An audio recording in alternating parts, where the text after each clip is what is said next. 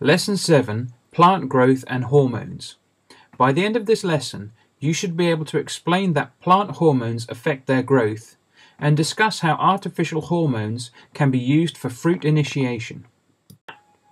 Just as humans need hormones for growth, plants have hormones too.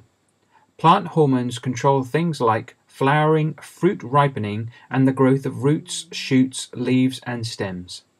There are 5 types of hormone produced by plants: Gibberellin, cytokinin, Oxen, ethylene, and abscisic acid. Each of these has a particular job to do. Gibberellin promotes cell division and elongation. It also helps seeds to sprout.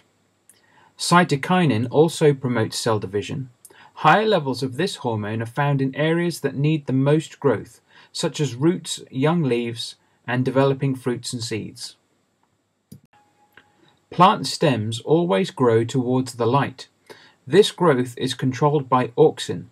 If plants receive light from one side, they will grow towards it. The auxin is produced at the tip of a new shoot.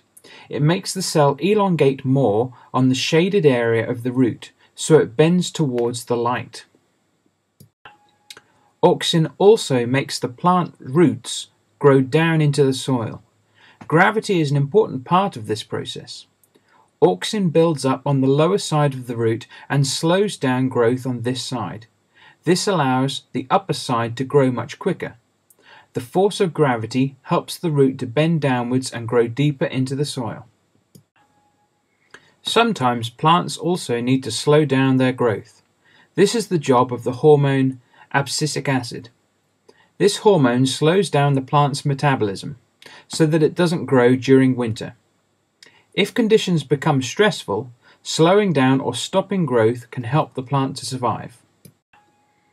Hormones are produced by the developing embryo inside the seed.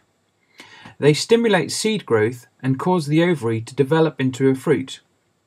Fruit growers sometimes spray artificial auxin onto the unpollinated flowers of fruit trees or tomato plants.